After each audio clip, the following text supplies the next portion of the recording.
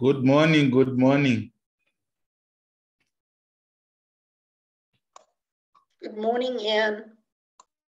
All right. Thanks very much for availing yourself, and thanks to Dr. Maramba, who's also presenting. We'll just take the opportunity to just quickly test that you can share your slides.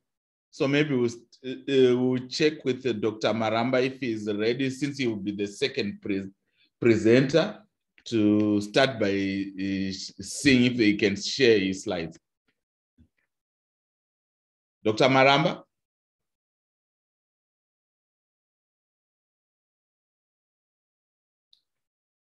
Dr. Maramba? Hello, Dr. Machingola. How are you? I'm okay. Yourself?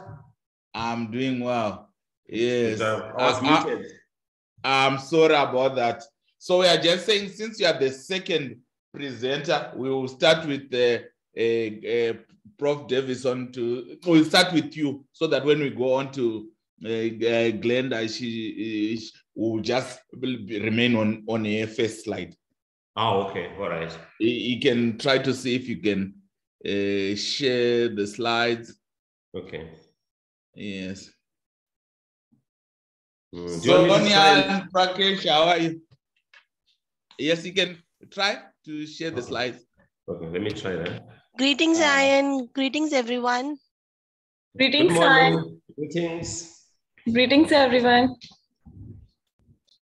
Yeah, we are well. Thank you. Thank you. Looking forward to another day, and looking forward to a fruitful presentation. Sure. So I hope all the speaker has already been joined the webinar. Ian, please confirm. Yes, yes, the speakers have joined in. The Prof. Erasmus will join us later on. Okay, so every speakers, they will be having a right to share and unshare their screen. In addition, they can unmute themselves. Okay. Yes. And we are trying to see. Yes. It's I'm coming. The message is coming saying our host disabled participant screen sharing, so it's not activated. All right. Sonia, Dr. Maramba is unable to share. Okay, let me just check from the back end. Any other speaker is facing same challenge? Please let me know. Oh, all right. Glenda, can you also I'm going to try now. All right. Sorry. So we see that it's common.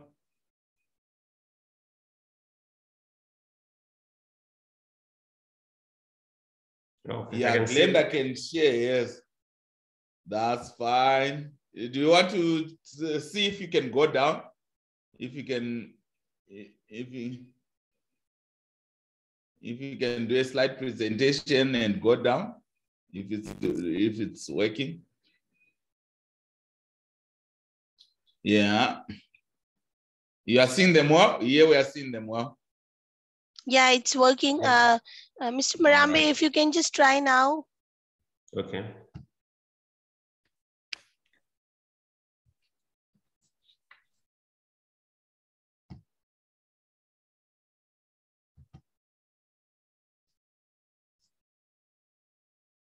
Can you see it? Yeah, it's about to come through. Yes.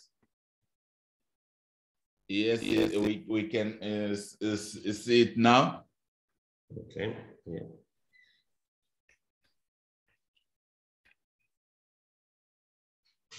You can try to do slideshow and see if they're going down.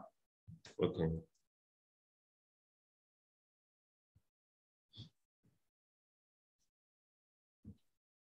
Here we can see them well. I'm Okay. not sure also from your end. Yeah, I can see, I can move. I'm moving. I can see them moving. All right. That's fine. That's fine then. Okay, thank you. So maybe we can allow Glenda to share a first slide so that at least she will be the one who will be starting. Okay, I'm going to go ahead then. Yes. So at least we have 4 minutes before we start, and we seem to be set. All right. It's on the 2nd, I think.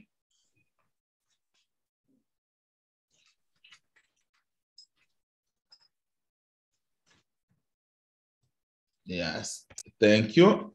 All right, Sonia, we are set. We will just wait for 5 to start, and all is well. Sure. All right, all right.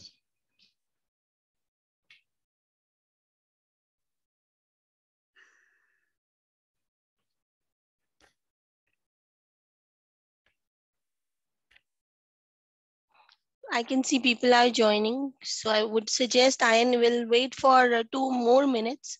We will start in next 5 to 6 minutes. So the participant all right. Yeah. Or give a few minutes for colleagues to join in. That's fine.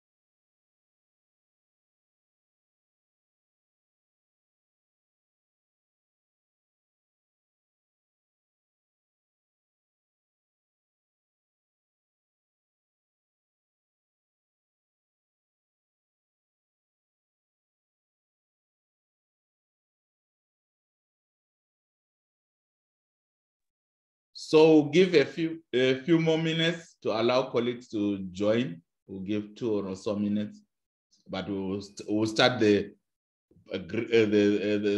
presentation on time. The first presenter will be on time. They'll be able to start their presentation at 9:05.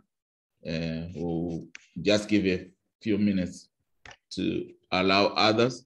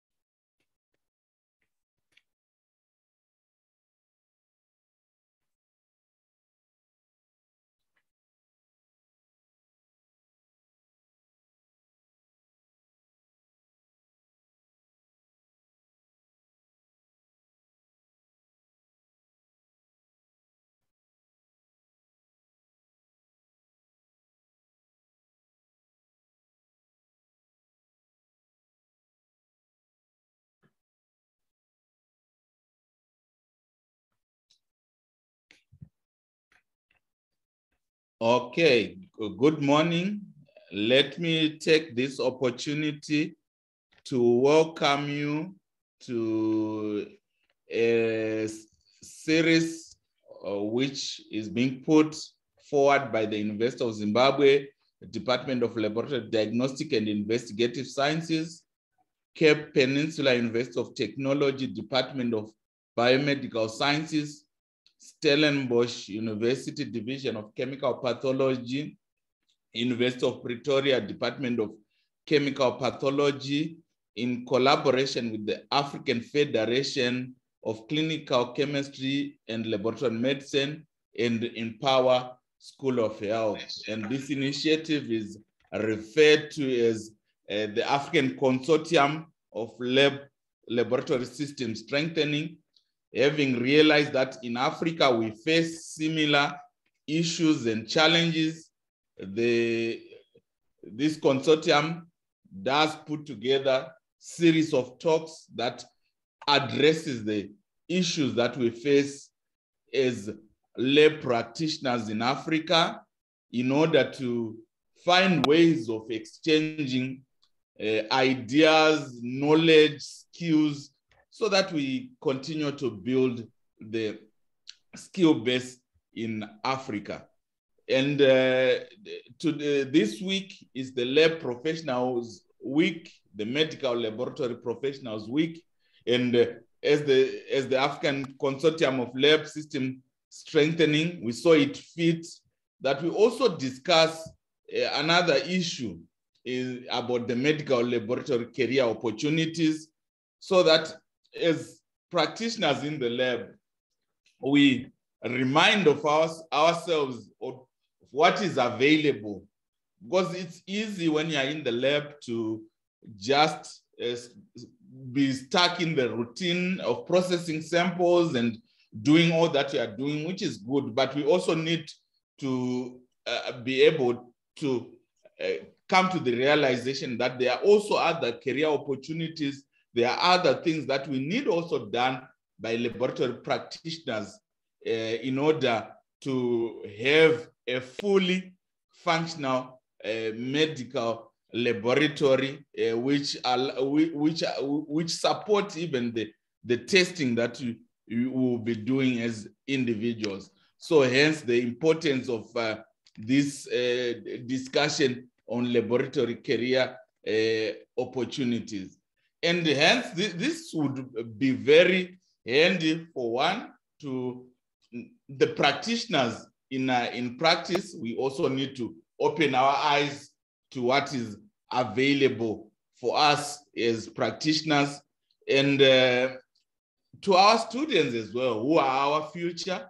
They also need to be enlightened of the opportunities or what they can also do in the lab. So hence this is quite an important component, apart from being able to pass the lab specific skills and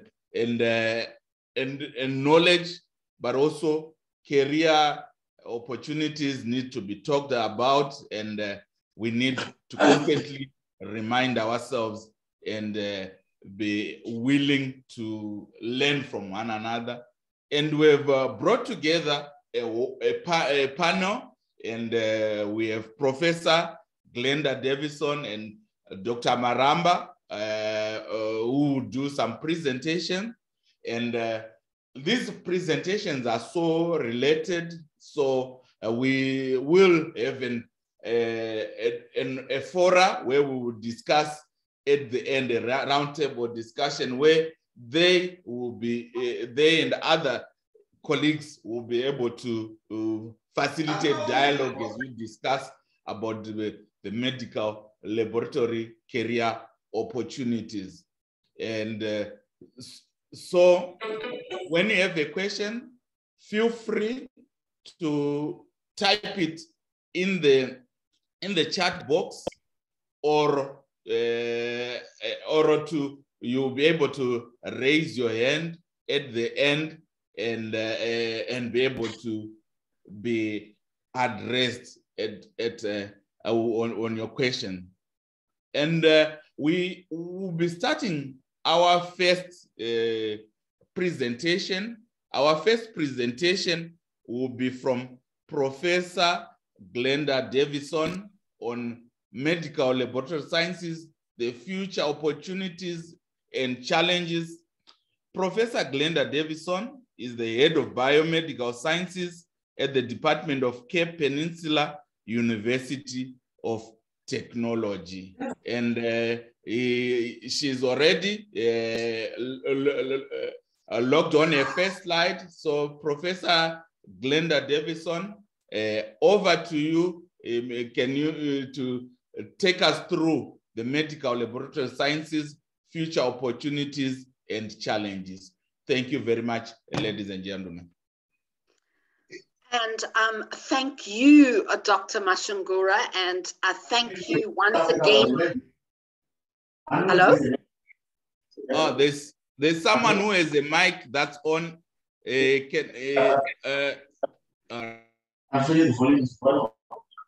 Okay.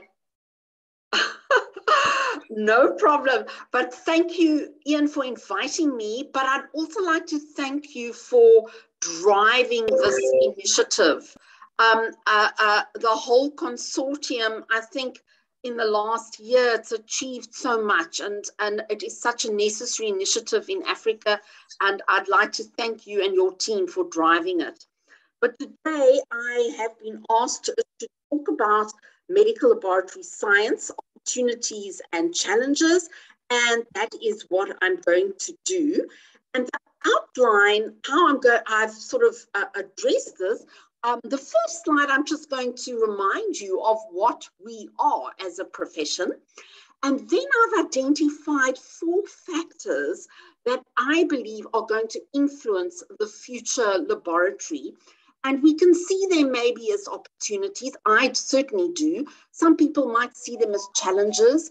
and other people may see them even as threats, which I certainly don't do, and I'm going to go through each of them.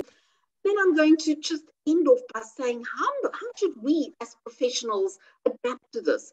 What should we be doing? And then we'll leave it open for the discussion panel to take it further. So, medical laboratory science, we're all in this amazing profession. And if I look at it, I think we can say that we perform complex and simple tests on patient samples using sophisticated equipment, but sometimes very simple manual tests as well. And the results of these tests play a vital role in identifying and diagnosing disease, treating diseases, and of course, monitoring disease. And I think you can go into the literature and you will see that most people agree that around 60 to 70% of clinical decisions are based on laboratory tests performed by our profession. So that shows the big impact that our profession makes on healthcare. But we don't only do that, we also perform research. We validate new instruments and new methods for laboratories. And very importantly, we ensure the quality of those results. And in fact, I think we're probably the most important cog in that wheel, where we ensure that the results we issue are accurate and we maintain good laboratory practice. And last but not least is training. And I think this is where we come in, because we as a profession together are responsible for ensuring that we produce a new generation of laboratory professionals. So let me go to my first opportunity or challenge, and that is the changing face of healthcare and technology. I don't think we can deny it, but the demographics of people all over the world is rapidly changing. So around here in 2022, it's estimated we have around 7 billion people on Earth, but we're not going to stop growing. And in fact, in less than 100 years, by 2100, it's estimated that the world will have over 11 billion people. So that in itself is a challenge for healthcare and laboratories. But the demographics is going to change. And I'd like to take you to this graph over here, which I got off the internet, and that's very interesting because on the x-axis is the percentage of the world's population that will be over 60 years of age. And the light blue bars are present time, and the purple is 2050. So you can see here the percentage of the population over 60 years of age in the world is going to more than double in these next few decades. And in Africa, where we are as Africans, you can see we are the youngest continent, which is a great advantage. But even here, the percentage of our population over 60 is also going to double. And of course, that presents a whole host of new diseases and demographics that laboratories will have to tackle. But added to that is urbanization and migration. Now, already I can tell you that in South Africa, around 70% of people are already living in urban areas. And this is going to become an issue all over the world. People migrate to urban and cities because that's where the growth is and the job growth is. It might not be a healthy place, and other problems occur, which again will affect healthcare and laboratories. And then we come to climate change. I don't think anybody can deny climate change. We're seeing extreme weather patterns, and climate change is thought to also introduce a whole array of healthcare issues and the emergence of new pathogens. And I think we've already seen that with COVID-19. And it's predicted that we're not going, this is not the first pandemic, we're going to see more in the future. So of course, laboratories will have to adapt to that. And then last of all, we're going to see, and already are seeing, huge technological developments. And most importantly, at the bottom here is the emergence of the field of genomics, which we have to, as laboratory professionals, take note of. So to get back to disease patterns, because this is definitely going to affect labs, on the right here, this is a graph that was published in 2017, which is not such a long time ago, but in fact, I'd like to tell you that probably things have changed a little bit since then. But this graph is on Africa, and it predicts the healthcare or disease pattern changes from the year 2000 to 2030. And we can see this pink line here is the non-communicable diseases, which has steadily been increasing and is predicted to increase even more by 2030 and beyond. And at the time of writing this article, it was predicted that the infectious diseases, communicable diseases, which have here HIV, malaria, TB, etc., would steadily decrease. But I wonder here in 2022 how this graph might have changed with the COVID-19 pandemic. And we mustn't forget these other two lines down here. The red one is injuries, trauma, car accidents, which as we get more and more urbanization is also predicted to increase. And then the maternal and nutritional and perinatal disorders is thought to also steadily decrease. So it's often thought that Africa suffers a dual burden of disease. So we sit here in 2022, we've got a high level of non-communicable diseases and still a very high level of communicable diseases. And that places large stress on healthcare and laboratories, and it is going to increase into the future. So my second opportunity or challenge, and I definitely think this one is an opportunity, is the advancement in genomics and personalized medicine. So as we, as a profession and the world, increase the knowledge of the human genome and its role and health and disease, new treatments are being developed with this knowledge that can personalize treatment. And of course, the laboratory plays a huge role in that. But just to show you the evolution of this in laboratories, I think when I trained back in the 80s, we were here in this first block here where physicians or doctors did a physical examination and they sent an array of tests to a laboratory. We still do this.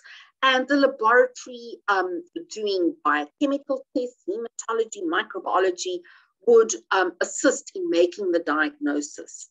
But as we moved into the 90s, the late 80s and 90s, we started seeing the emergence of cytogenetic laboratories, the study of chromosomes, and that became very important, particularly in malignancies. And now we are moving into this era where we are doing targeted gene testing. We're doing RT-PCR, qPCR, and this is throughout all the disciplines in our field, microbiology and hematology and other disciplines. And this is becoming quite routine now in laboratories. But we are steadily, and we've seen that during the COVID-19 pandemic, moving into this era where next generation sequencing, whole genome sequencing, RNA sequencing is becoming the norm. And I'm going to talk a little bit about that now. So this is the future of laboratory medicine in all disciplines. And even going further into the future, and these technologies exist, looking at epigenetics, single cell sequencing, looking at cell-free DNA and RNA. So as laboratory professionals, we need to look to the future and be able to educate ourselves and grasp these opportunities in our laboratories. And this slide just takes it a little bit further and introduces another opportunity to it, because genomics is becoming the norm, but it's also changing the way we do things in labs. So at the moment, yes, we will always have sample processing. We are going to get the samples from patients. We have to extract our DNA and RNA. We're going to have to practically do the sequencing and DNA analysis or RNA analysis. But this is just the first 2 steps. The bulk of the processing or analysis lies in big data analysis. First of all, analyzing those DNA sequences. What nucleotides did we find? Then going into identifying mutations. And we've seen that so importantly in the COVID-19 pandemic. We were able to identify different variants of the virus. But taking analysis further in humans, in particularly malignancies, what do those mutations do? What are they doing in the cell? So further analysis needs to be done. And then, of course, most importantly, with all this data, we have to draw up a report for the physician or the doctor treating that particular patient. So you can see that instead of just doing the test, our profession has now a huge opportunity and a challenge to analyze and interpret data. And that's going to introduce us into a new field called bioinformatics. So in Africa, you can see that next generation sequencing and the technology for that is here already. This article was published in The Lancet in 2021, very recent, and it's looking at genomic-informed pathogen surveillance. So this is for viruses and other pathogens, but the technology is there, and therefore it can spill over into other disciplines, looking at malignancies, inflammatory disorders. And we can see that the capability for genomics, next generation sequencing is all over Africa. In South Africa, yes, there's quite a large capability, and most labs are introducing it, but we can see it here. And this is going to grow at a fast pace. And I would say even in the next 2 or 3 years, we're going to see these blue dots spread even all over the continent and grow even larger. So this is a huge opportunity for us to grasp and take control over. So related to this is the emergence of clinical bioinformatics, because we can generate all this data, this next generation sequencing data and other data, but it needs analysis and interpretation. And bioinformatics is already being performed in South Africa, all over the world. So just to give you a definition of bioinformatics, and this is taken straight out of the internet so that we understand it. It's a field of science. So it's a new field on its own. It uses computers, databases, maths, statistics to collect, store, organize, and analyze large amounts of biological, medical, and health information. So this is even going beyond laboratory data. So here's a beautiful diagram which I think illustrates it so well. So here you're going to have a professional who has the skills of bioinformatics and will be extracting data from molecular biology, genomics, drug designs, pharmaceutical things, other big databases, all kinds of big data, and interpreting it and analyzing it. And these are the new skills that I think are going to be required in modern laboratories. How can we fill these gaps? Well, currently bioinformatics is performed by PhD doctorates, scientists who are usually postgraduates, not in our field, but usually have an undergrad degree in genetics or maths or computer science. There are a number of postgrad courses being offered all over the world in bioinformatics.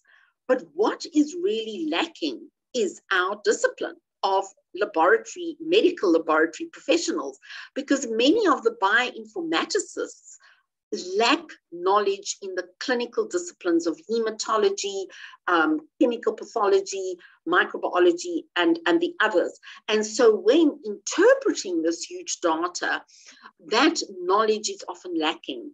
And this is something I haven't come up with. It's come up from people in the field themselves.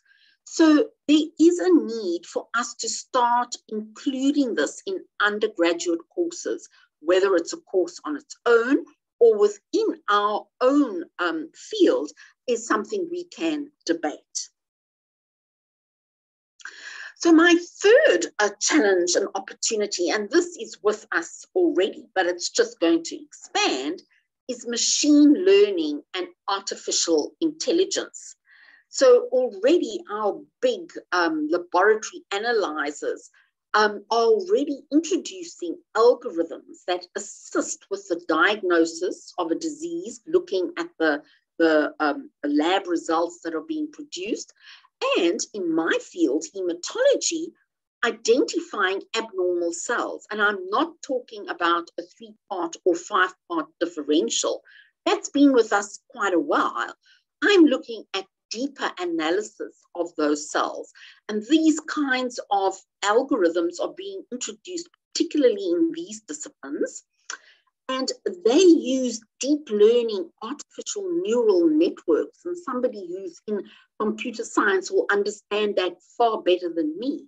But they can take cells or images and look at all kinds of parameters within that image, not just sizing and fluorescence, but all kinds of level, the nucleus, the cytoplasm, the granularity, and are able to classify those cells, not only into what kind of cell, but whether they're healthy, unhealthy, whether they are myeloid, lymphoid, and make a diagnosis without human contact. And as the artificial intelligence develops, they are becoming more and more accurate at doing this. And so as a laboratory professional, we need to manage this revolution. And because, as we know, we're still going to need some human intervention in this whole process of artificial intelligence. So to end off on this whole big data and machine learning, this was just a picture I took off the internet, but we can see that the influence of machine learning, artificial intelligence, big data is going to influence laboratories at all stages, from sample collection, drones, autonomous vehicles delivering samples, right through to data analysis and reporting. And you can see all the different types of data coming in to the laboratory. And we as laboratory professionals will have to manage this process. Now, my fourth challenge or opportunity goes in another direction, and that is point of care testing. This has been with us for a while, and many people don't only see it as a challenge, but in fact as a threat. And I'm going to say not at all. This is most definitely an opportunity. I'm going to take you to this graph on the right, which shows it's actually being published by a sales company, but looks at the point of care instruments that have been sold over the years from 2013 to 2022, and they've looked at the various types, and you can see they cover a whole lot of routine disciplines. But for me, what I want to point out is the steady increase in them. It's not a dramatic increase, but from 2013 to 2022, there is a steady increase in point of care instrumentation and devices spreading throughout the world in all disciplines. So this is something we have to grasp with. And they are a huge advantage and have several benefits. They're affordable, they're very sensitive, specific, they're quite easy to use. They provide a rapid test, which is a huge advantage. And they are, most important, delivered right there to those who need it.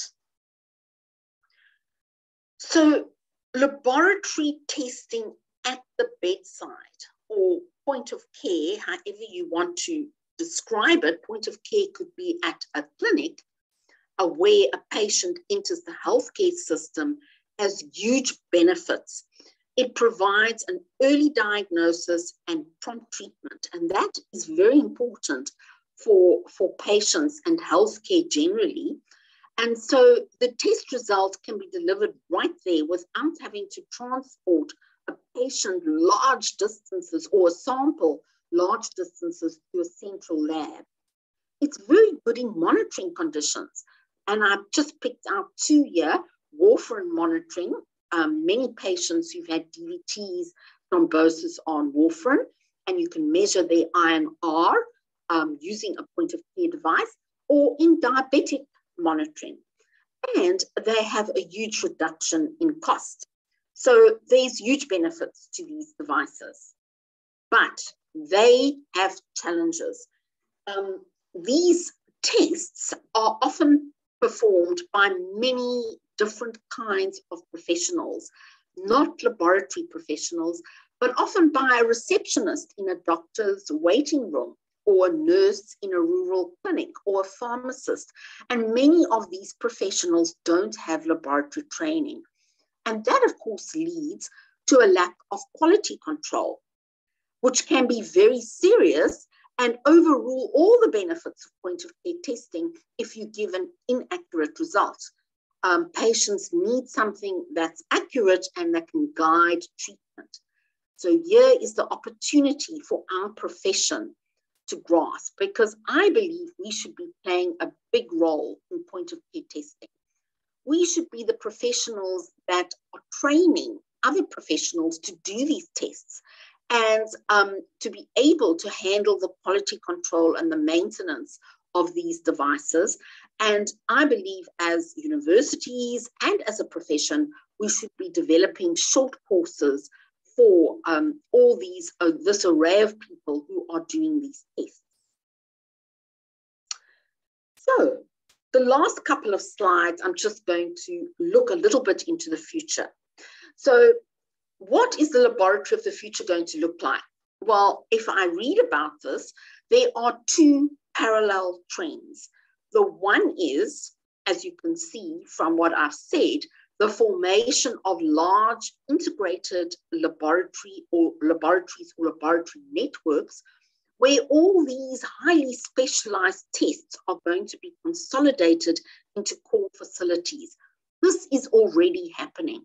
So you would have genomic testing, flow cytometry, and large instrumentation all consolidated into a core facility, generating huge data that is then having to be transported back to the hospital or the clinical facilities. But on the other side of the coin is an increase in near patient testing or point of care and a less reliance on central laboratories. So these seem to be opposite in nature, but both important, and our profession, the laboratory professionals, need to play a role in both of these trends.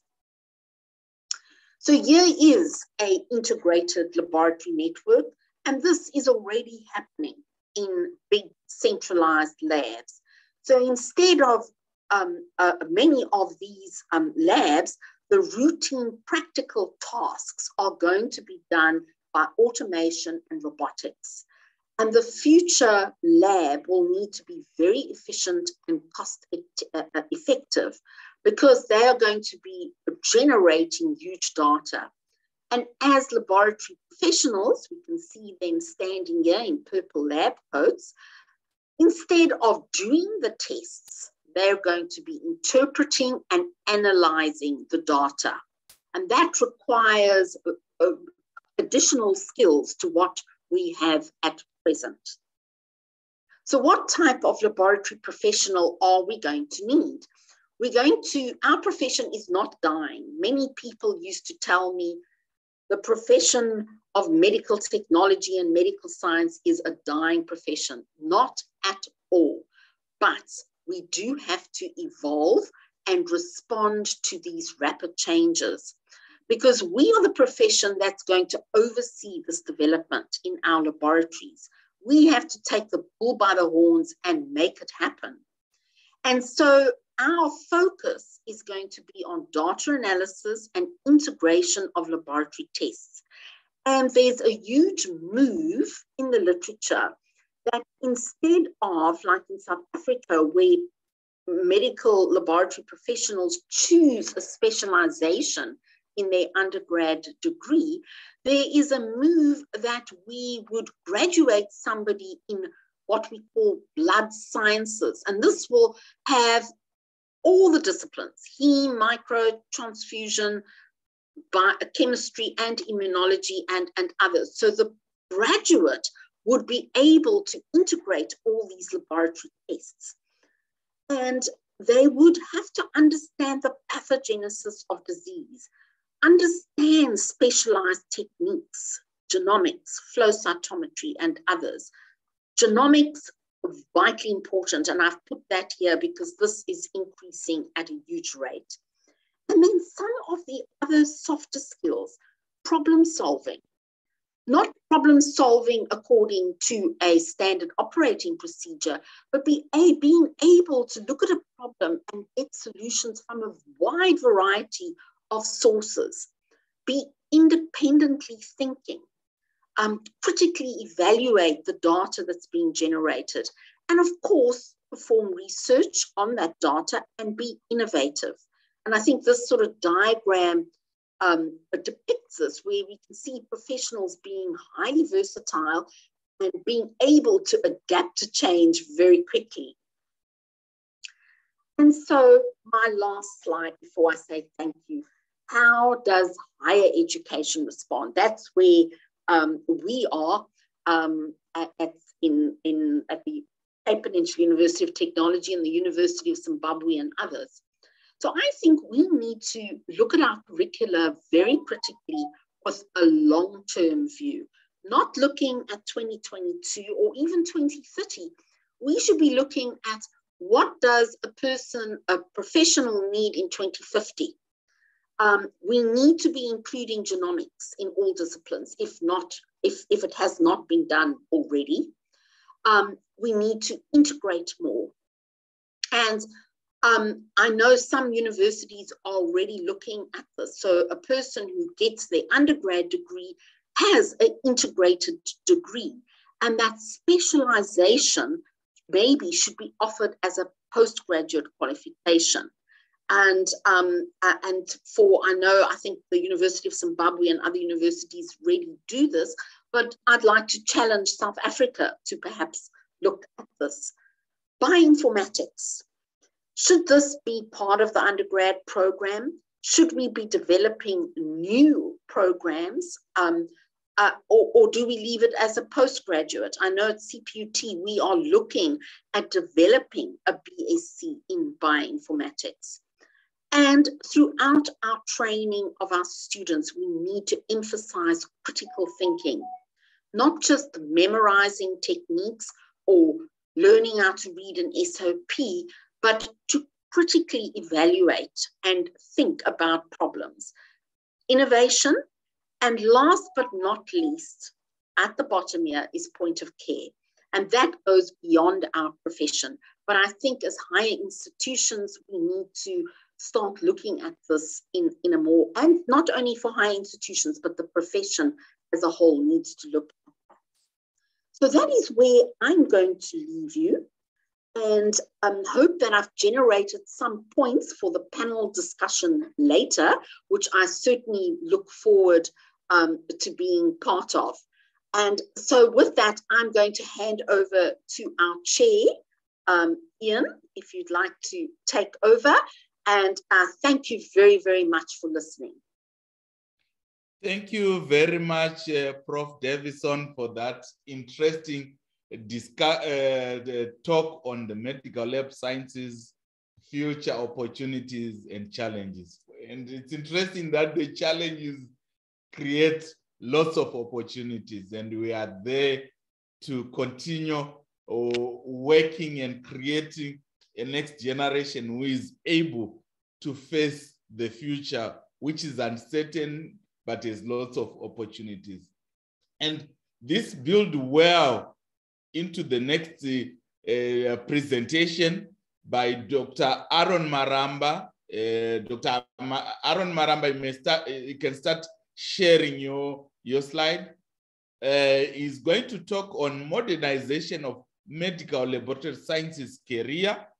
Dr. Aaron Maramba is the coordinator of the Medical Laboratory Sciences Program and is a senior lecturer in hematology at the University of Zimbabwe.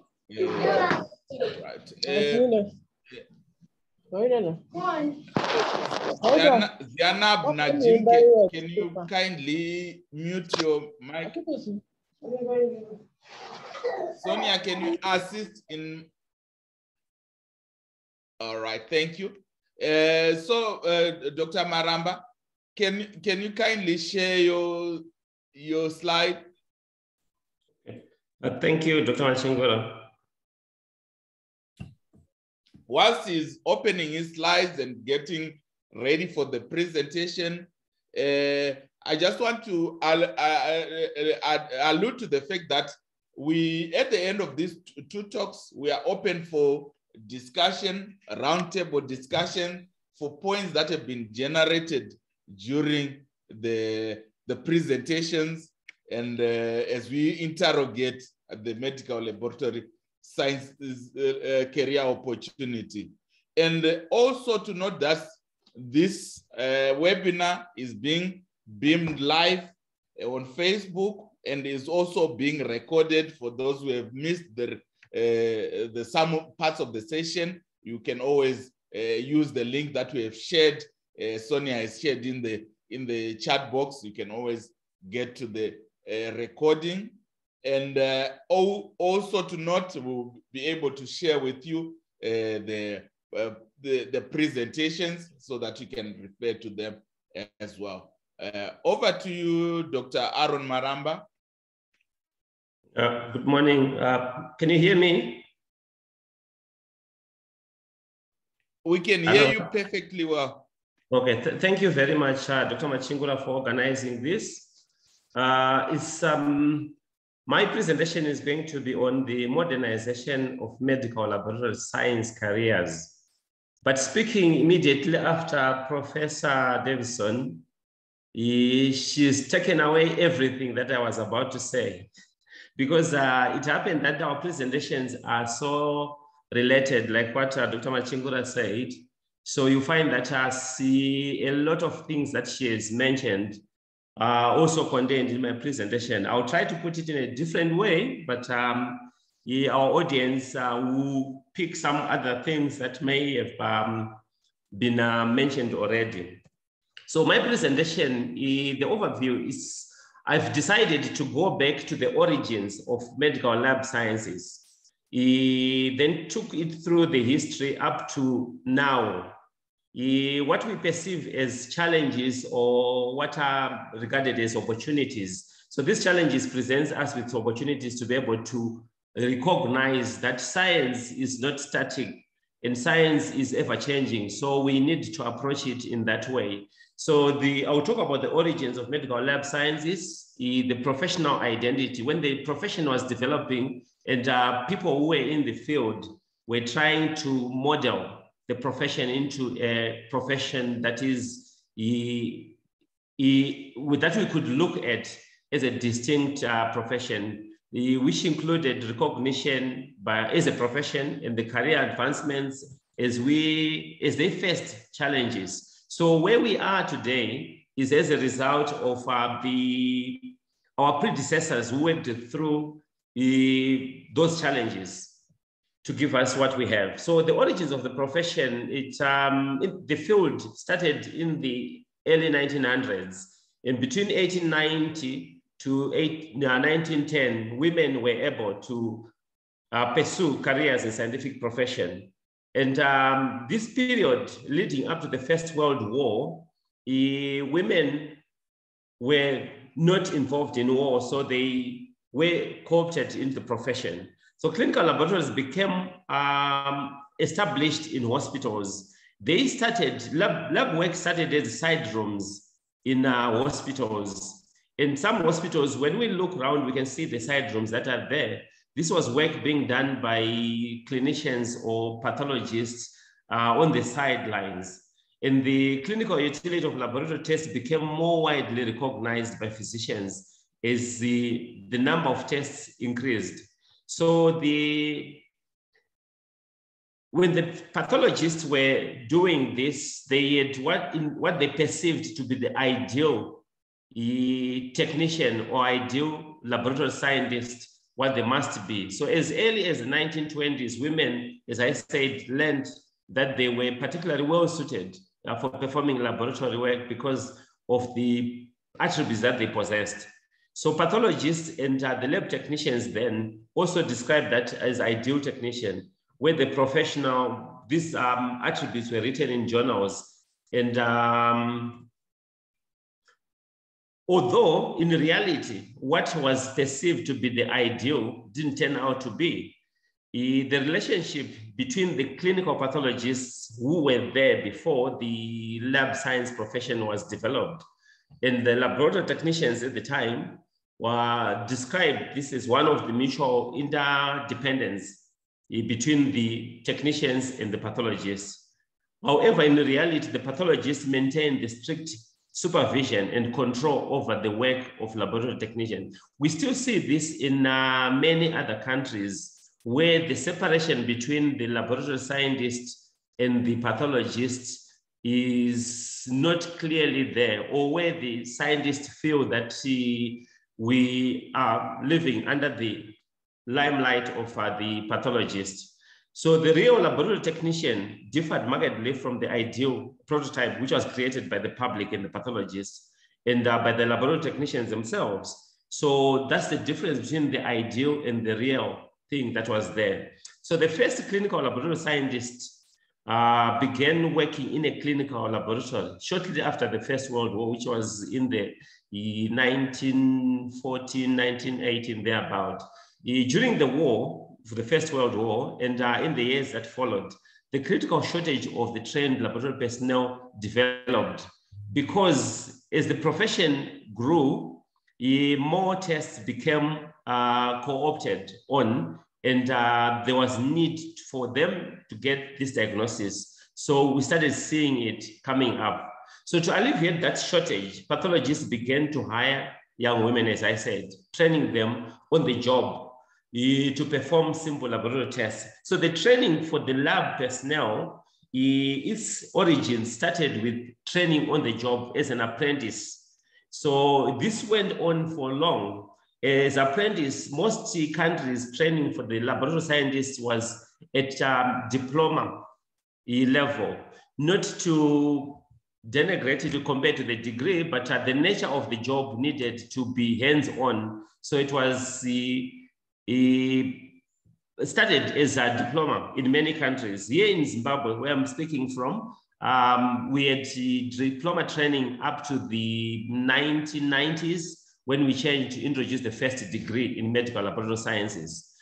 However, even up to this day, the nature of the diploma training is that it's more like an apprentice kind of training.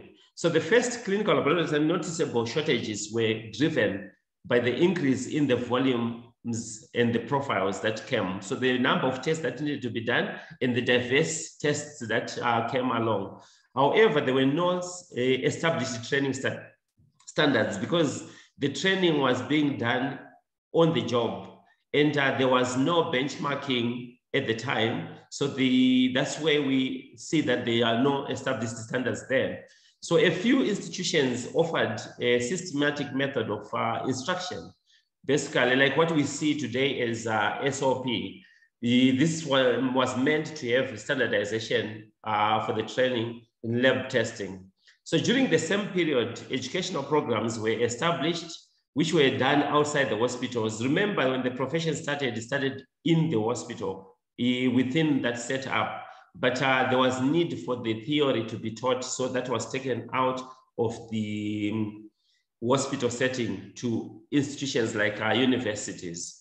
So the story that I will tell of the history of medical lab sciences will touch what they experienced in America and also the United Kingdom, then coming back to Zimbabwe. So I'm just talking about my experiences of what the profession went through. So the profession which was being developed, the identity was supposed to be found.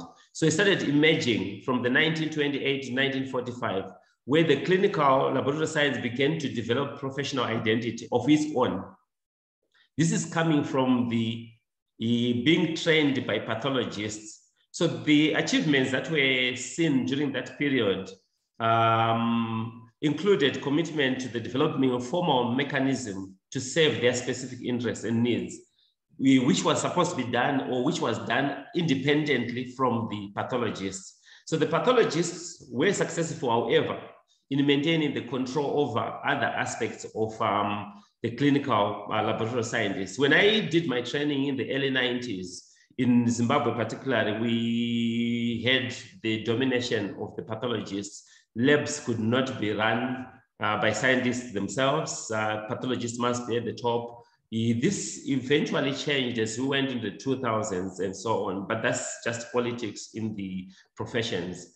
So the beginnings of the profession, the Board of Registry in America, we played a significant role in the early development of clinical laboratory sciences. Having realized that the training was being done on the job, the next thing that was supposed to be done is to recognize the professional was coming out. The board established the standards for competence. Competence is very important thing to benchmark or to be able to reproduce a result. So the board established the standard of competence for entry-level practitioners, and a mechanism for assessing competence was also developed, and developed accreditation processes and education programs. So the recognition of the clinical laboratory sciences profession status, which happened in 1962 to 77. So between these years, the field of clinical laboratory sciences experienced many challenges of trying to win themselves off the control by pathologists. In America, they refer them as technologists. So medical technologists is in supervisory position became more involved in higher management functions, such as organizing and directing laboratory operations. And also the clinical laboratory science educators, because remember the education was being done outside the hospital, they also developed the graduate programs that would prepare faculty for positions in 2 or 3 year programs, which were also the best. So the same period, there's records that there was a period of turmoil from the 1962 to 77 by virtue of its close association, because remember the profession started off from the pathologist directions and instructions, making what they perceived to be an ideal scientist or technician. So the association of the American Society of Clinical Pathologists then released them, and there was an association of medical technologists which became drawn into a series of legal actions, because obviously what the pathologists wanted done or what the scientists or technologists were taking up, where there was conflict. However, all this was dropped off. The clinical scientists achieved several victories during the same period of the turmoil, whereby with respect to certification of our professionals and the mandatory registration with the board. So responsibility of accreditation of educational programs was shifted from the Board of Schools to the National Accreditation of Clinical Laboratory Scientists, which was established. And we also see the national certification agents coming up for the medical laboratory technologists. So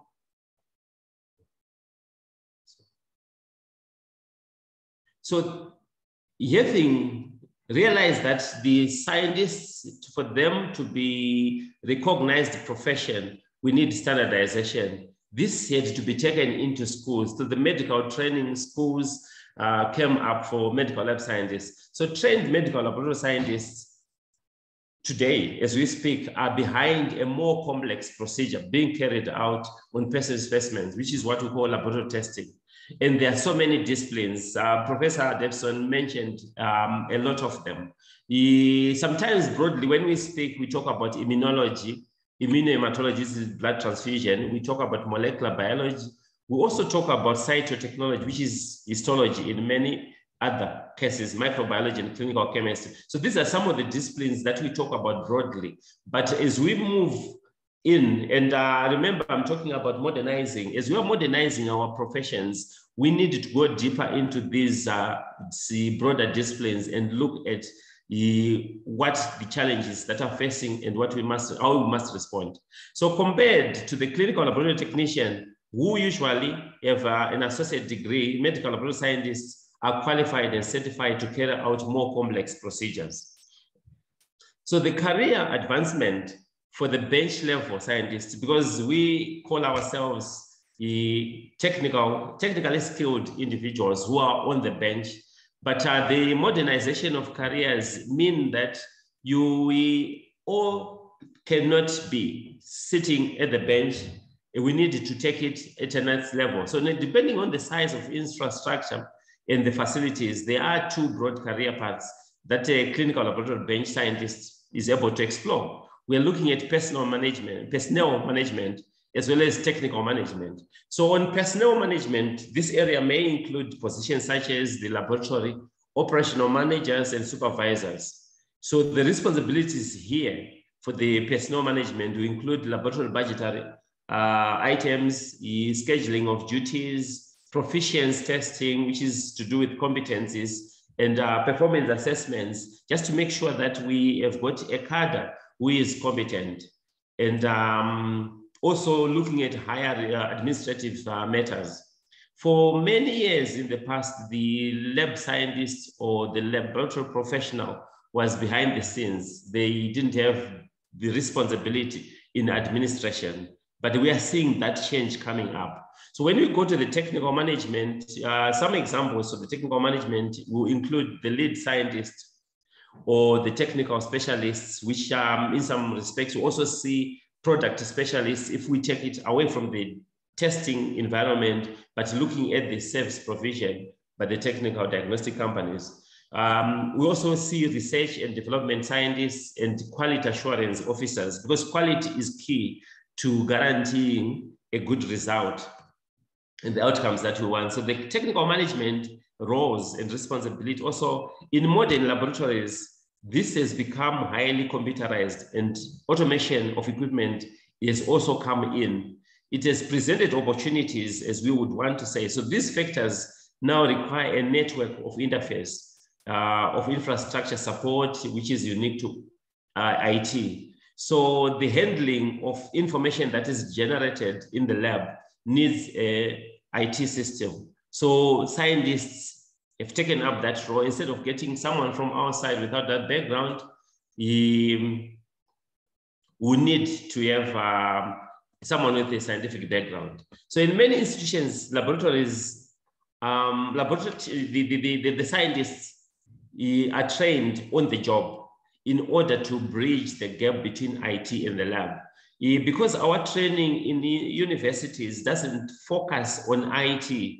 So you'll find that when someone has graduated with their degree in laboratory sciences, they will be faced with this challenge of handling the data that is generated or managing the results that are coming. So that's where the IT comes in. So we've seen scientists who have graduated and have gone on to work as IT scientists or develop programs that are used for managing information. So further institutions are migrating to new laboratory information systems, which are more compatible with the modern electronic medical records. Here in Zimbabwe, we've got scientists who have gone on to develop lab information systems, which are being used in private labs, and even some of them in public sector.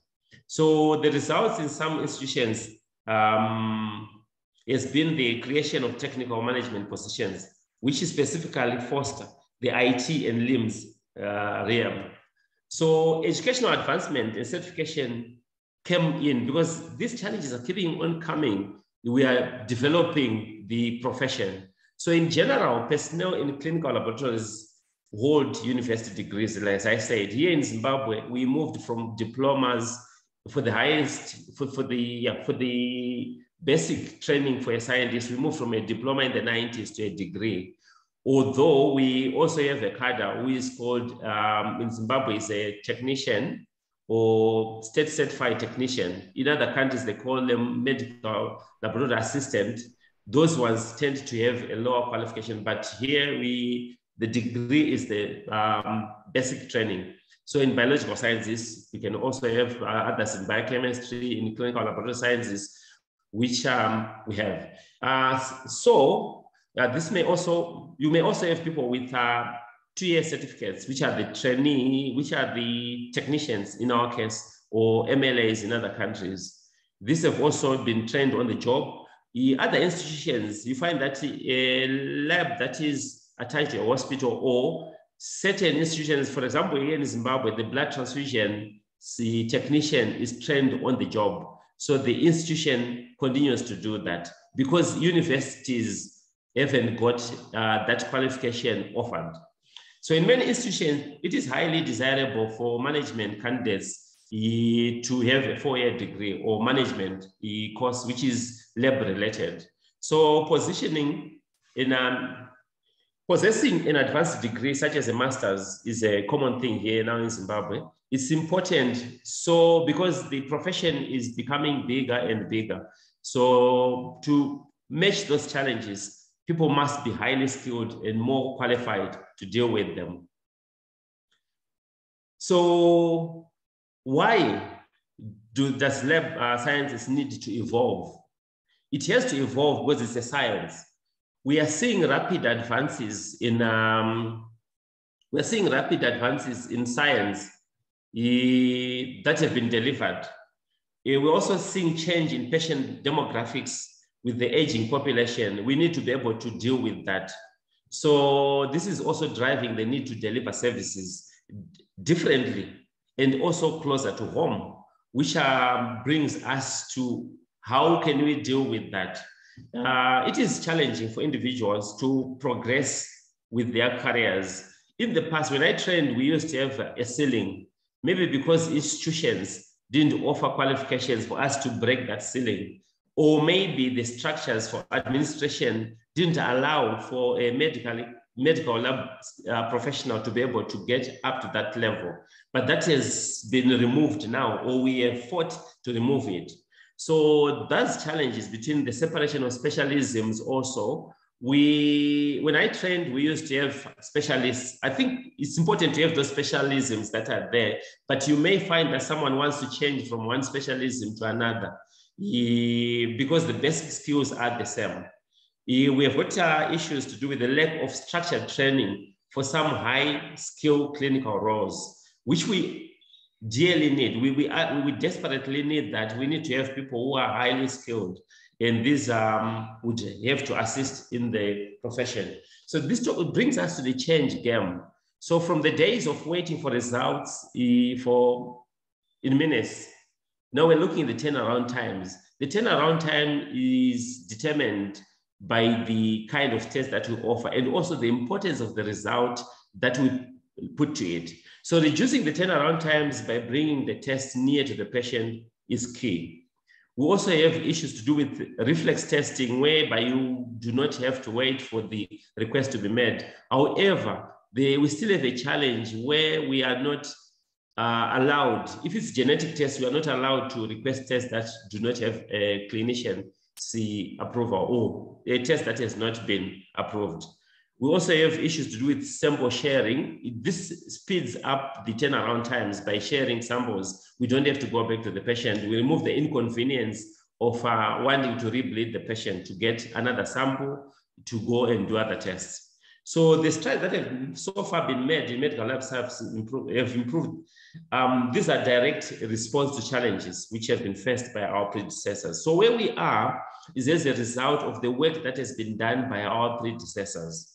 When the temperature changes, dinosaurs ceased to exist. So we are seeing the change in temperature. We need to adapt to those changes and move on. Dr. Davison talked about the point of care testing, which in some respects are also referred to as near patient testing. So I'll talk about near patient testing in two settings. The first setting is within the healthcare setting. So the benefits that are drawn within the healthcare settings. So the largest benefit is that it can be done rapidly and can be performed by clinical personnel who are not trained in the clinical laboratory. It comes with these challenges. She's already mentioned them. The rapid test results can provide a physician with answers that can quickly help to determine the course of action or how to treat that patient. This has obviously got benefits in almost any setting. If you consider that in an emergency setting, you don't have to wait for the result to come from the lab, which may be far removed from the setting.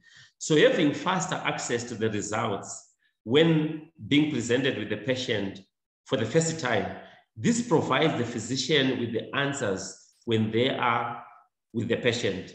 And also when they're going to see the patient, the results will be available. It will be there in a matter of minutes as opposed to waiting for the result to come back. We also see the benefits of point of care near patient testing when you are outside the healthcare system. We're talking about mobile testing and monitoring devices that are emerging, which provide advanced care. So the mobile monitoring and self-administration of drugs in patients will provide them with a better quality of life. We're talking about some home-based care where we cannot have a lab located there. So these devices will range from home health monitoring to vital statistics, which are periodic testing, where someone needs to be tested regularly. That can be done at home. So the patients and home care staff are able to perform remote tests and automatically transmit those results back to the healthcare. This is where the IT comes in. This is where we talk about remote access to the results. The testing is done there, but the results come so that they are integrated. So the healthcare employee involves nurses, healthcare workers, physicians. These are able to view the results which are done away from the hospital setting. So in some cases, urgent cases, these devices which are given to be mobile, to be out there in remote, can call an ambulance, which means we are looking at providing them with a better quality of life without them having to come to hospital for testing, but they will just come when the results are available. However, when we compare the near patient testing to the core laboratory setting, we see that the testing can happen rapidly, and this can be done by clinical personnel who are not trained. This can also be an obvious detriment to the testing. So we have to step up to the challenge as scientists. So most of the personnel conducting the point of care testing, which is what the near patient testing, they are not lab trained personnel, which brings the element of this lack of training in laboratory testing. This implies that the lack of understanding of the lab sciences and the practice for determining the reality of the test. So we need to own this. Where I've worked, the point of testing, the institutions that manage the labs, you've got to take control of the results that are coming there so that they are integrated in the patient record. There's also a lack of knowledge of the particular test method which is core to the laboratory, and this includes both pre-analytical and post-analytical. So imagining the person who is testing is not lab qualified. They don't have an appreciation of the pre-analytical variables and those post-analytical variables. So these processes are key to determine the quality and accuracy of the result. Accuracy is one thing that we as scientists, we would like to have in there. So it takes us to the digitalization of the healthcare and laboratory medicine. We are seeing the integration between the laboratory professionals and the clinicians, which would enhance the digitalization. This is being informed by the near patient testing. We want the patients to have their results as soon as possible. How best can we do that? We talk about digitalization. So we've got the Internet of Things in the mobile health world, where borders between the point of care and the centralized laboratories will no longer exist, because we have integrated the two systems so that the results are all in one. So the availability of diagnostic artificial intelligence, which supports utilization of the point of care results, which is coupled by the laboratory data, comes in because we are using IT and the digitalization.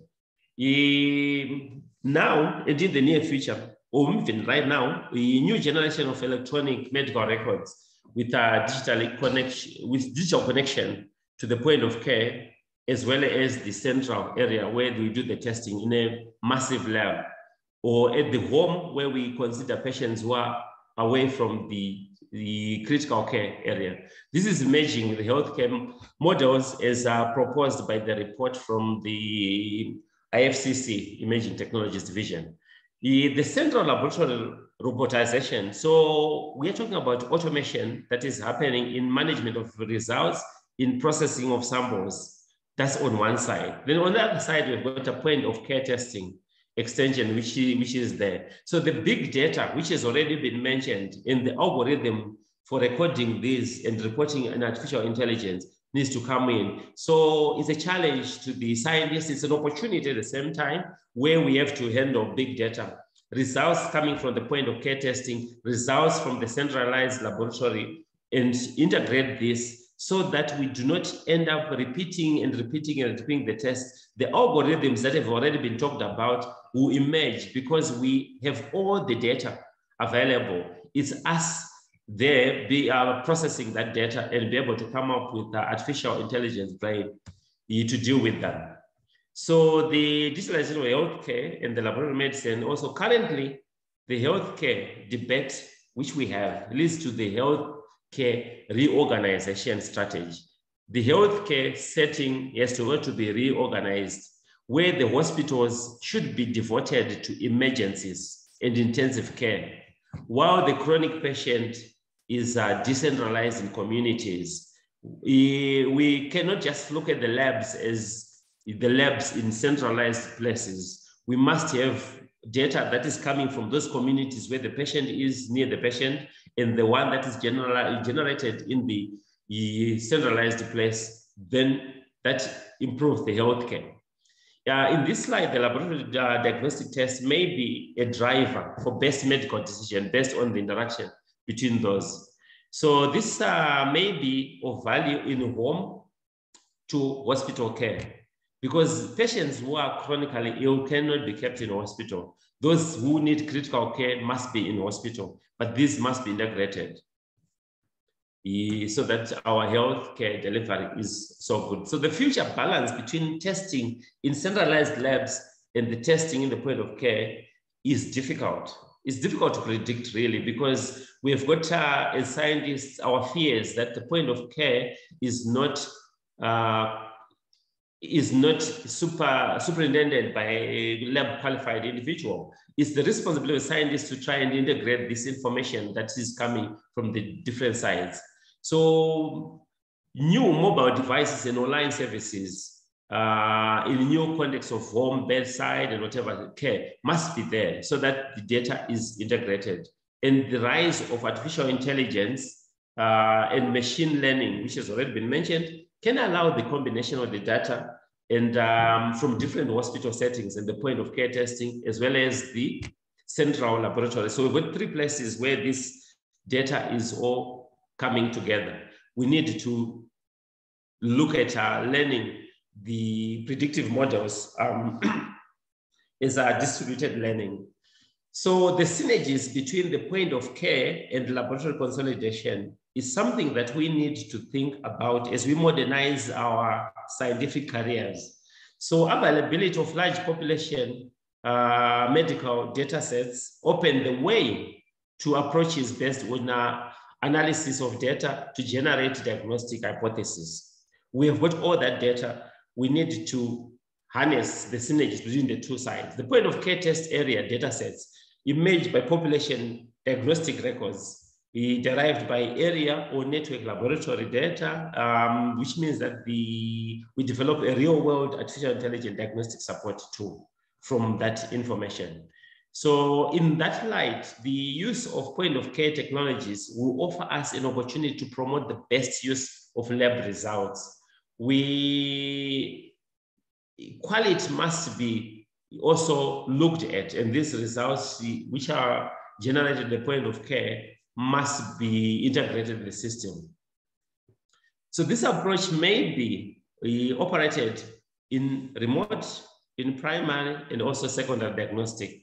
And the synergies of laboratory diagnosis between the two, the centralized and point of care, with all real patient diagnostic data available as present in the LIMS that we have, will unlock artificial intelligence based on potential diagnostic support tools, now providing a quicker and more accurate and less expensive diagnosis. Less expensive in that we do not have to keep on repeating. Now we've got algorithms that we have developed by integrating the data sets from those different settings. So that's the point of care and the challenge which presents opportunities for us to step up to the challenge. There is something called, we have got clinical scientists, but we want to improve ourselves to that level of a consultant clinical scientist. How does a scientist become a consultant clinical scientist? So a consultant clinical scientist is a trained to manage pathology laboratories and services in many pathology specialties. This is more evident in, from my experience in the UK. I'm not sure about South Africa. In Zimbabwe, it's not, we're not at that level, but people in the lab sciences aspire to get to that level. We need to have training available for them to get to that level.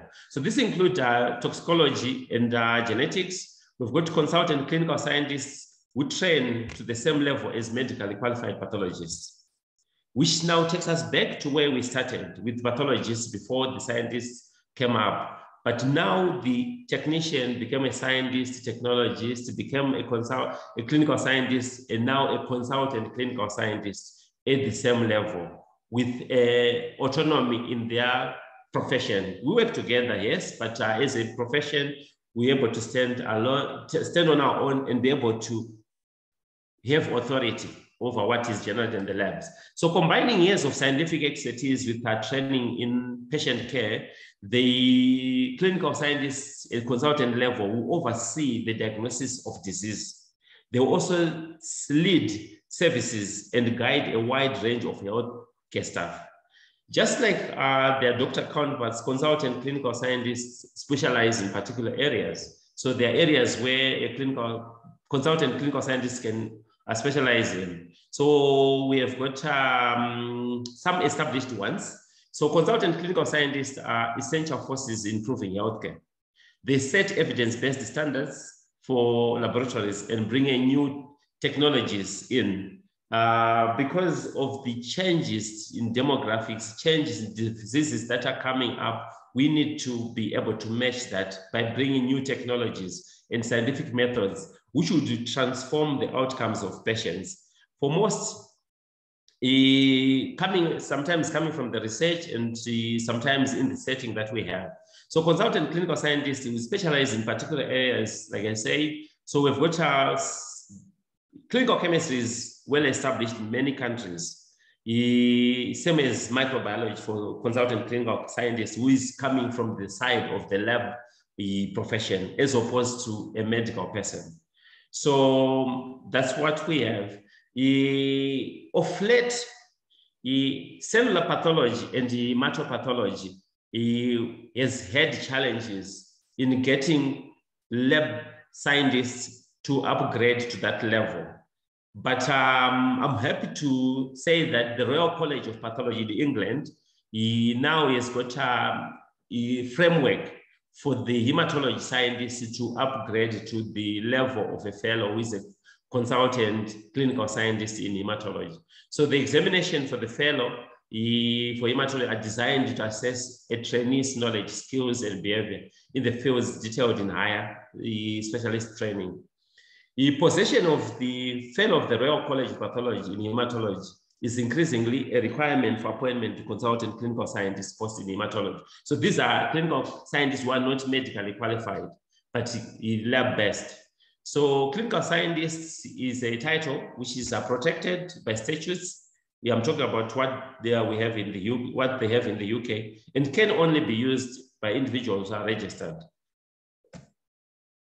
So the changing roles of scientists, as we have seen from the beginning up to now, scientists are involved in sustainability issues who are closely interact with stakeholders. So the stakeholders drive this in many respects from experience. It is insufficient to only provide knowledge or evidence to these stakeholders. We need to take them on board because they might experience that the traditional role of scientists is not appropriate anymore. Actually, it's not appropriate anymore. If we stay where we were and considering how science has moved, we will be left out. So stakeholders are experts themselves in their field and can take up important roles in problem definition, which is giving us a reality check as scientists. Thank you very much for listening. I rest my case. Thank you very much, Dr. Maramba, for that interesting presentation. And we have had two presentations, and I'm sure there is some issues to dissect further. So in the chat box, I do not see anyone who has posted an input or a question. So I'll open up to anyone who would want to have something to add or a question about the medical laboratory career opportunities, where we are going and where we see ourselves going as medical laboratory professionals.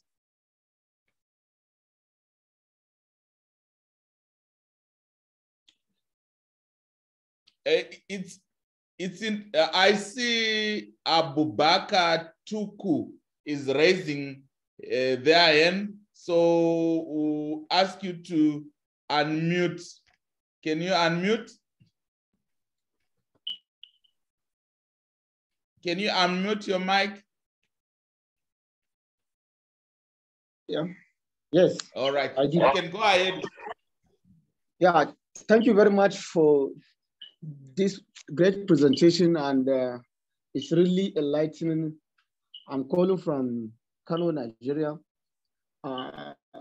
My plea is I happen to be the chairman of the Professional Association of Medical Laboratory Scientists here in Kano, and I would like our professional association to have more collaborations of this kind of webinar so that it will reach to, so that we have more reach to our members, because there are a lot of issues that we are left behind here. And the other question is about becoming a clinical consultant, laboratory consultants. I don't know, is it possible, what are the requirements and what are the links?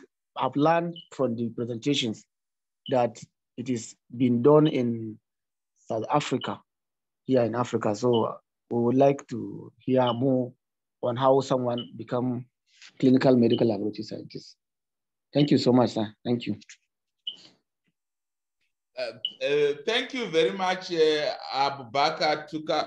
And it's the reason why we put together this consortium is to ensure that we share knowledge and how to improve as the medical laboratory professionals in Africa. And I've shared my email. You have feel free to jot me an email so that at least I'll add you on my mailing list when we have a webinar. And we try also to retain the emails of colleagues who have attended previous sessions, and we alert them when there is a next session. But please do disseminate the information as widely as possible, and we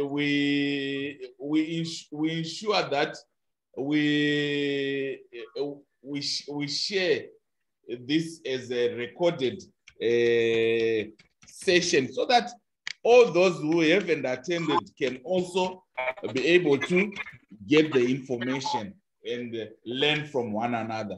And I would want to put it across to my colleagues who have presented to comment on the consultant issue. Maybe we can start with Dr. Maramba, then Prof. Davison. You can comment. Thank you, Dr. Mashingula, and thank you for the question, Abubakar. My experience, I've worked in the UK, I've worked in Zimbabwe. I can only talk about the experiences in those countries. As far as South Africa is concerned, I'll probably refer to Professor Davison. The system that works in the UK is straightforward, as I said in my presentation. The training is done through the Royal College of Pathology. There's a pathway in the examinations that are done with the Royal College of Pathology. So you need to be a scientist with a degree or specialism that you want. Then you follow the training program. That's what I can say about becoming a consultant in using the Royal College of Pathology in England. Okay. And as far as Zimbabwe is concerned, we haven't got a program yet. All right. Thank you very much, Dr. Maramba. Prof. Davison, would you want to add anything? Yes, a little bit. I am very, very happy to hear that the UK has included hematology as part of their program, because I know they hadn't before. But as far as South Africa is concerned, we do not have a proper program for a medical lab scientist to become a clinical consultant scientist. And I think that in South Africa, we're a long way off. Pathologists actually still are see themselves as very dominant, and yes, I think our profession as well has a long way to go in realizing that and putting those programs into place. So this is not available in South Africa, but it is, I think, a very enlightening thing. And I think it's something as Africans we should be looking into together and perhaps introducing it here as well. So that's my comments. Thank you very much, Prof. Davison and Dr. Maramba. Just also to add, to say, the coming together of us as African practitioners help us to exchange knowledge and learn from one another and learn what's happening in other countries, which we can benefit us as practitioners in Africa. And we stand a good position to be able to change the way we do business, because remember, we are the ones who affect the policies in our profession per se, because we are the ones who are involved in in our health professions, authorities, we have an input in there as well. So we also stand a chance to be able to initiate the dialogue towards where we want to go and where we believe would benefit the population. And it's good that we can share the knowledge and share the experience. And as academic institutes which are also facilitating this, we should be able now to ensure that the training programs that we are now thinking of or design would address some of these issues. So it's good that we can begin brainstorming over this. So it's very essential that we begin this dialogue and take the next step. And the next step involves changing policies and also the training institutions responding to that. Bernard Bondo had raised his hand. Do you still want to say something? We will unmute Mr. Bernard Bondo. Can you unmute your mic? Hello. Bernard. Yes, can you hear me? Yes, you can go ahead. Okay, I have an interest in integration, as it was been put across that we can integrate medical laboratory and the ICT.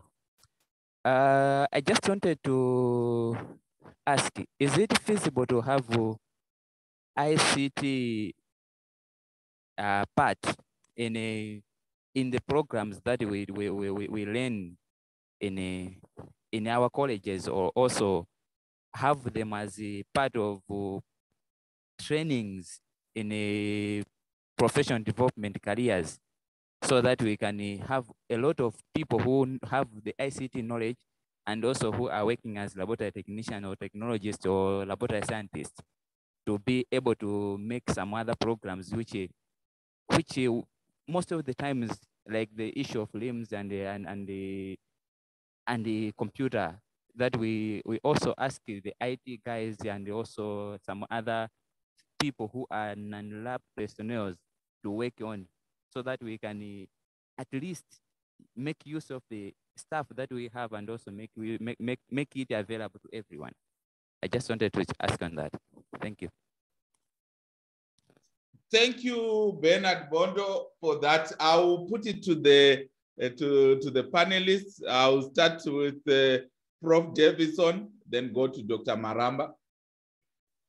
Yes, thank you for that question. And that is a very thought-provoking question, because I think it is becoming essential for us to include these IT skills.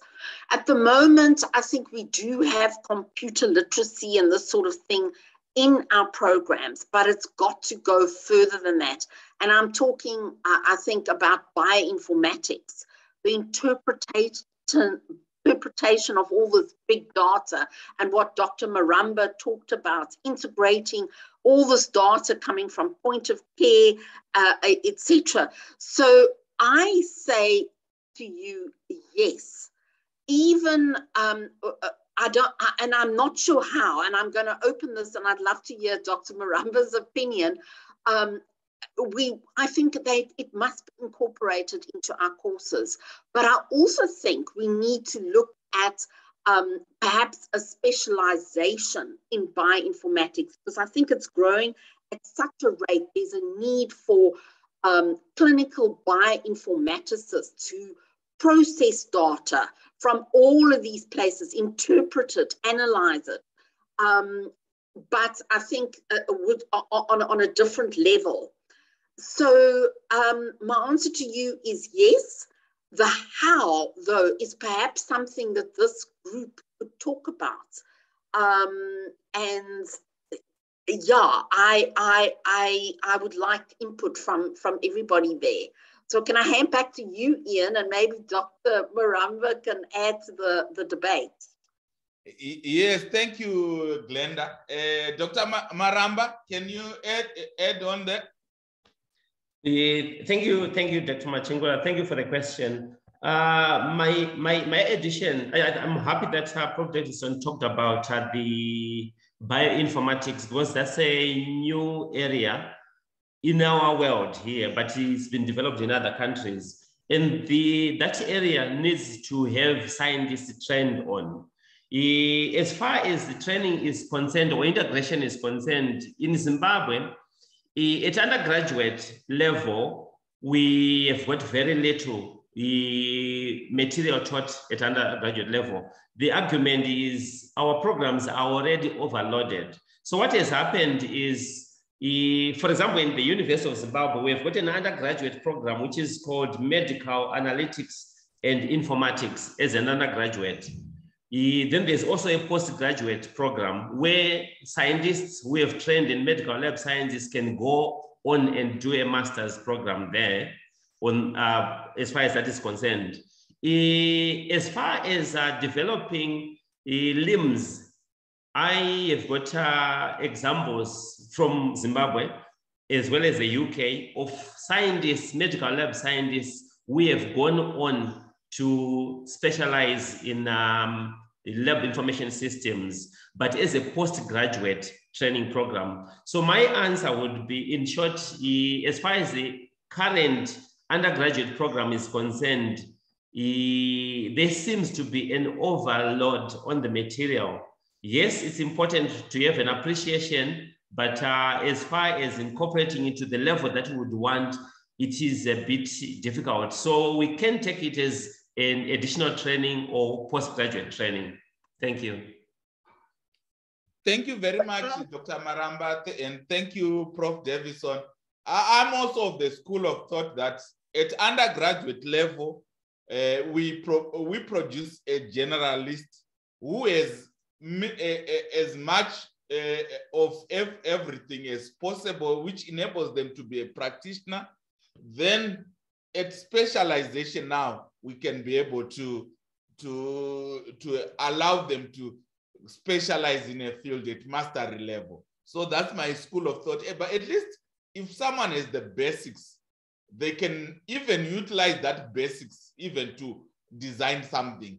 That's also another school of thought as well. But specialization should be open at mastery level, even up to doctoral.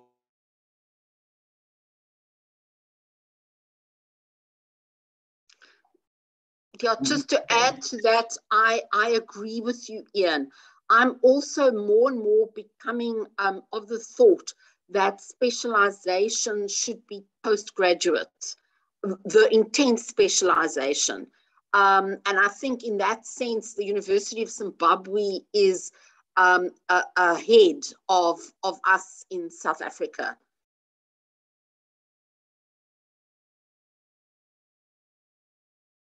May I also add that the member who asked the question, maybe they could, if they want links with the fellow scientists who have gone on to do IT, specialize in IT, they could, through the organizer, Dr. Machingura, ask for contacts. That can help, if that can help, rather.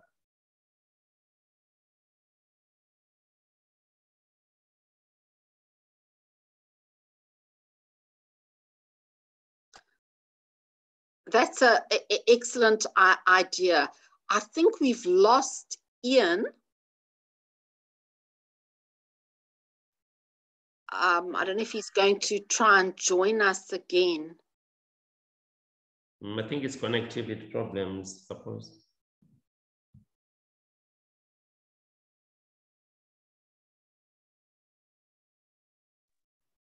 Hi all, I think Ian, he lost his connection. I can see there is other participants who would like to ask a question. I'm just putting you on unmute. You can ask your question, Yusuf.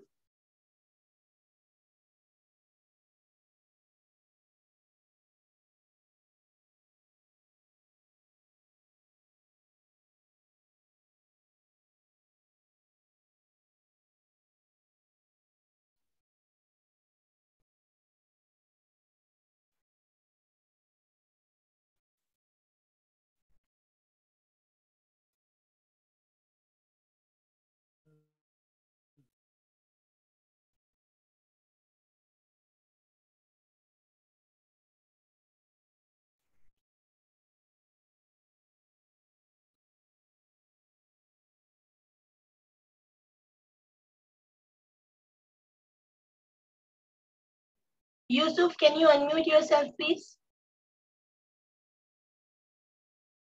Yusuf Othman Sharif.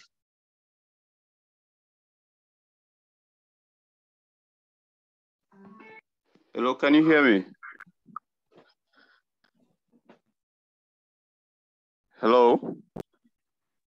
Yes, we can hear you now. Okay, thank you. Sure. Sorry, I was connected to a Bluetooth device. Like I was saying, I said, my name is Yusuf Sharif. I'm a laboratory technician, also a laboratory student from Sierra Leone. I want to thank the panelists, the host, and the presenters for this webinar.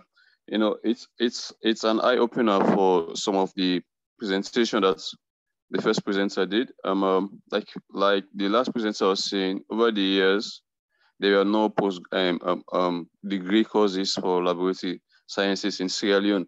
But since the outbreak of Ebola, the institution now have adopted medical BSc honors in medical laboratory sciences and also public health laboratory sciences courses in Sierra Leone. So, however, there are still some areas that I think we still lack in the laboratory field for students. Like if the next gene sequencing, the first presenter was talking about, those things we've never learned them in school, unless after graduation when you've started working, or you're fortunate to attend some training programs, some workshop there. That was the time you start hearing stuff like that, next gene sequencing, whole genome sequencing. And for me, I'm really passionate about that. I would like to know more about sequencing. I'm just requesting if this organizer, if we can have a free online courses on next genome sequencing, which I'm sure that will enable other laboratory students, other laboratory professionals who do not have any idea about it to learn more about it. Secondly, I would like to suggest, if as African as a whole, if we can have a student's body purely for laboratory sciences or biomedical laboratory sciences, one student's body in Africa, which like whenever we'll be organizing seminars from one region to another, then people will be interacting, they'll know ourselves more. So those are the things those are my concerns. All right, thank you very much, Yusuf. I would ask Prof. Davison and Dr. Maramba to respond on that one. I can respond on the, and I think what Yusuf is raising is really excellent. On the next generation sequencing, and here I'd like to suggest perhaps a webinar on that. At CPUT, we do have people who could present at such a webinar on what it is and the base and the technologies. And I know that Prof. Macha, who heads up our unit and is the dean, she often has wet workshops on next generation sequencing, but obviously then you would have to be present. But I do think the offering of a webinar, and if Ian is here, I heard his voice, for future might be a very good idea, you know. And certainly we would participate that. And then to comment on your second suggestion of having a student body, I cannot think of anything better. I really think that it's time Africa worked together. And that's from student level, sharing experiences, because your experiences in Sierra Leone are very different to ours. But I can tell you now, we can learn from your experience with Ebola and how to control that. So I think having a student forum, and Ian, if you're listening, is a really excellent idea. So those are my comments on that. I'm so glad you raised it. Thank you, Yusuf. Thank you very much, Prof. Davison. Dr. Maramba, would you want to comment on that one?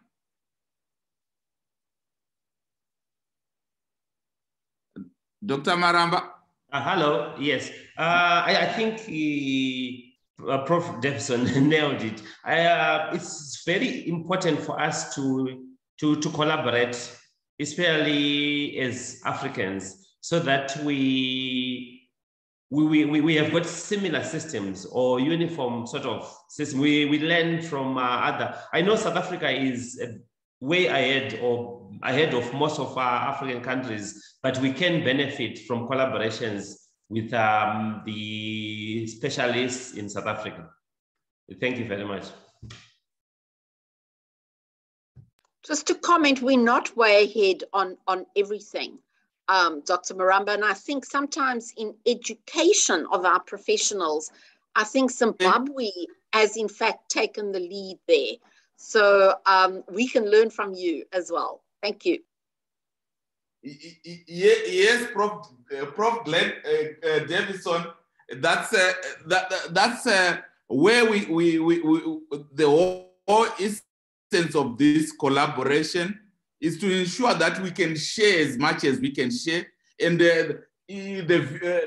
the view or the vision of the consortium is to set up a center of excellence, but also allow us to use our online to be able to share knowledge and skills. And with the coming in of technology, we are on webinars, and we are also able to share even the genomics practical hands-on on knowledge and skills via webinars as well. So that's essential. I have shared my email address. I'll be very glad to link the students, and so that they can also link with the Students Association in Zimbabwe and the Students Association in South Africa, Nigeria, in all the African countries that are part of the consortium, so that the students can also begin working together. Because I remember my relationship with Prof. Davison, Prof. Macha, Prof. Erasmus started even when I was a student, and it grew even now that we are older professors.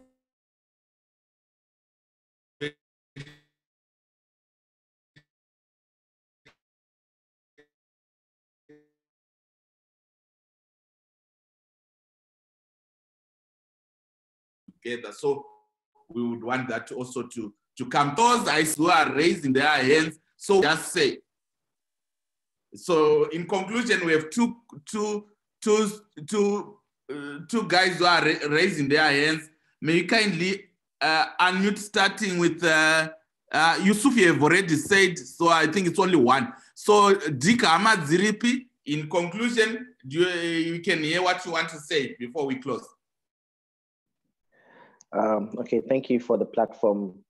Just wanted to thank the two speakers for what they presented today. It was very insightful. I have a question. I'm a student at UCT studying in the Division of Forensic Medicine. So I wanted to ask that, is there actual evidence that physicians or doctors or even pathologists require, let's say, genomic data in their diagnosis? Or is it something that at present we want to advance in order to sort of be at par with the rest of the world? Thank you. All right, we can ask Dr. Maramba to go in first, then Prof. Davison. That's our last question.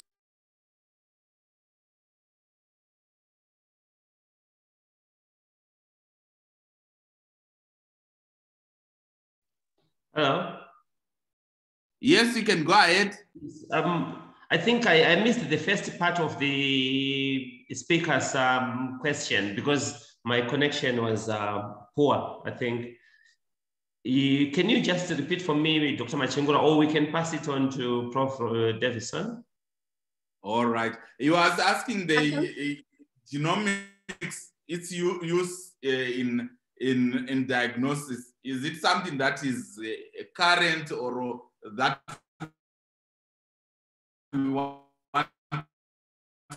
Hi, Ian. I can take it. I hope Dirk and everybody. So whilst you can also ask Prof. Davison to say something.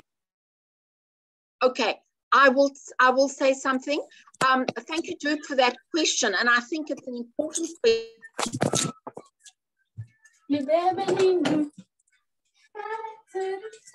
Okay, I've unmuted myself. I hope everybody can hear me.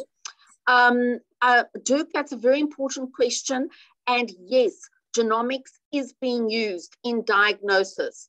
And I think as laboratory professionals, we also need to educate clinicians of the benefits. Let's just take COVID-19 for an example.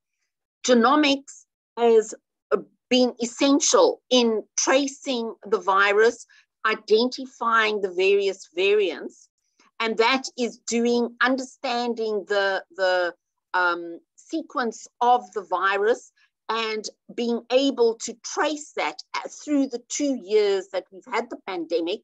They've been able to very early on identify the emergence of a new variant. So certainly in pathogens, viruses, etc., genomics and genetics is taken hold. In malignancy, and here's where I come from, and Dr. Maramba as well, hematological malignancies, leukemias, genomics is fast taking precedence, especially with personalized medicine, the identifying of genes that can be targeted for therapy. And I'm just going to mention one, chronic myeloid leukemia. The treatment has been revolutionized because of genomics being put into the diagnosis of that disease.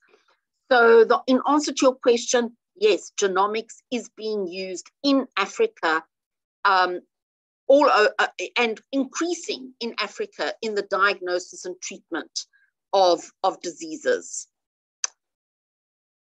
I hope that has answered your question, but please feel free to add to it. Thank you for that. There's not much that I can add. Remember, the purpose of diagnostic, we look at patient outcomes. As Prof. Davison rightfully said, for the right medication to be given, and for us to, when you do prognostication, when you do minimum residual diseases, we need to be able to do genomics. That's very useful in the management of patients. Thank you.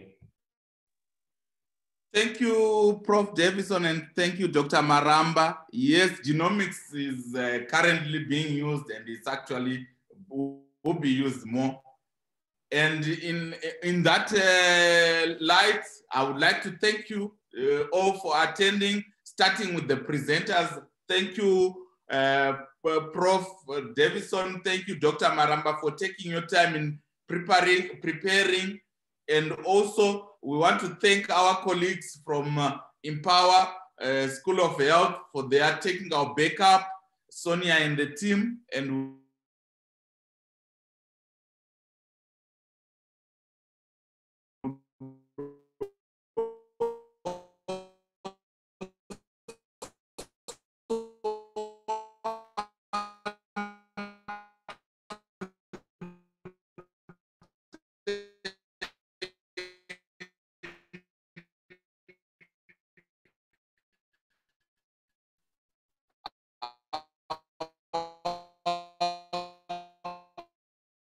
colleagues from the Africa Federation of all the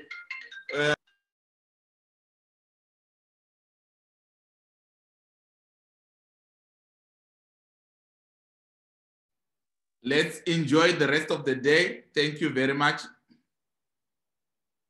And happy Lab Week.